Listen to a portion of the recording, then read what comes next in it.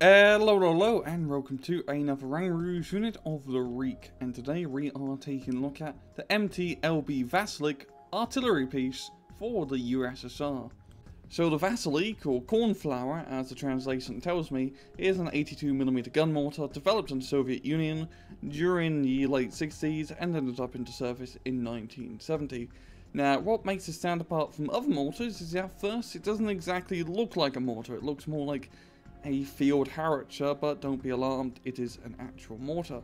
And number two is that it can shoot extremely fast. Instead of loading the rounds run by run from the muzzle, you can load the ammunition in 4-round stripper clips, either from the breech or from the muzzle of the gun, giving it a fire rate of 120 rounds per minute, which is a lot of DACA for an artillery piece per se. Now, the Soviets have used this during the war in Afghanistan, and even some are being used today in the Syrian civil war. And, of course, in-game, they literally just mounted this on top of an MTLB.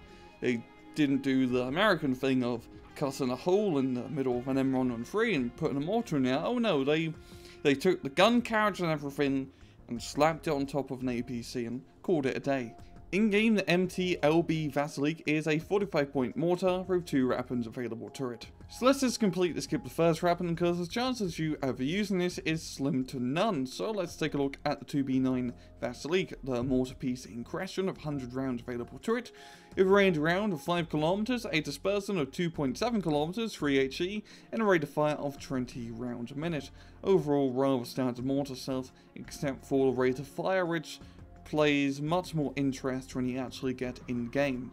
And if we pop down to its miscellaneous stats, it's got run frontal armor on that side, run at back, and none up top. 10 HP, small size, bad optics, speed is 60 km off-road, 110 on the road, 500 km autonomy. It is amphibious, is restricted to 1982, and type restricted to motorized, armored, mechanized, and support decks. In battle, the MTLB VASILEK is, well, it's very different from its other mortar buddies, and that is because instead of just going bang, bang, bang, it goes bang, bang, bang, bang, bang, bang, bang. It finishes its barrage very quickly, only a few seconds to let off all of the shots. And honestly, that is a pretty damn good thing for 2 reasons. First up, you get it all out quicker, meaning you can do more damage, and secondly, it gives the enemy less reaction time, because with a standard mortar, the enemy may get hit by the first few rounds, but they may be able to reverse or get out of there before the last shots from the barrage actually hit. And that's what makes the VASILEK really bloody fun, because it's a shotgun spread of high explosive coming at you. I would say the downside is that it's not as effective for precision smoking, because it lets off all of it at once. You can't do one smoke round here and one smoke round here and yeah. You kind of just have to shoot it all off and then shoot off all again.